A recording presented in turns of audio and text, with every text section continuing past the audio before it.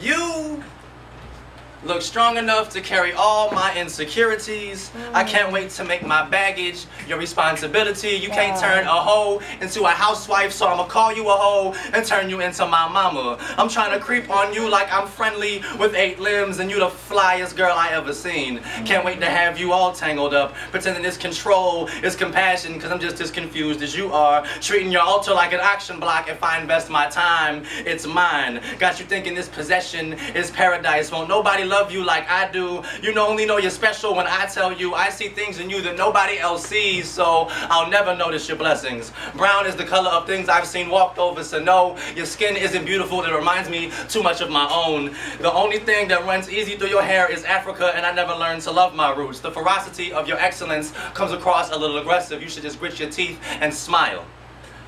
Turn your light down. I never figured out how to build mine up, and I was taught that all else was competition. I don't know that we could be constellations. Instead, I'm all gassed up and lack information. We could be stars shining bright in formation. I don't know your worth, so I calculate it with your clothing. Those heels plus that dress and that drink adds up to you asking for it. Why did you even walk out the house looking like that if you didn't want my attention? I don't even know how to wear this confidence, and the only time I use my imagination is when I'm pretending that this fetish is synonymous with worship, and the only thing I brought to offering is my ego. Don't act like you don't know that my attention creates your obligation. This isn't a negotiation. I don't accept objections from objects of my affection. I need something to dump my issues into, so I'll use you as target practice for shortcomings. I'll use your patience to soak up my failures. I'll clip your wings and use the feathers for my crown, misusing your dignity for decoration. I've got you pinned down by my expectations, telling you created this situation. What did you expect? I've been taken. It's like my destiny has been forsaken.